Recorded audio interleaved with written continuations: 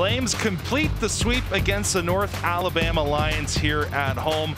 Brett McGibbon here alongside Paul Wetmore. And Coach, it seems like the Flames right now peaking at the right time of the season. For sure, that was a big weekend right here. Nice sweep, had a balance of everything. Had great pitching, good hitting, timely hitting, but nailed the door shut here on that game. Great job. Let's take a look back at it now. And in the previous two games, the Flames bats were rolling. Today, a little bit quieter.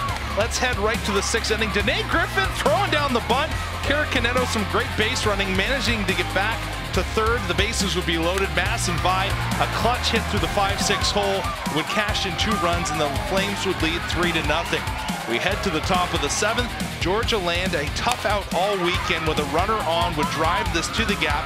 Runners would be at second and third. Threatening would be the Lions. Johnson would be taken out of the game, coming in Carly Keeney, and she would answer with back-to-back strikeouts, looking dominant, facing 2 batters, and that would give the Flames the victory.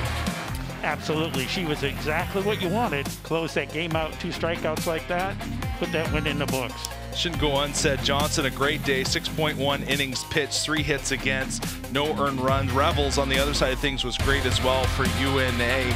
And Masson by once again continuing to do great work low in the batting order, driving in a pair of runs. Flames back at it this coming Wednesday at Virginia Tech.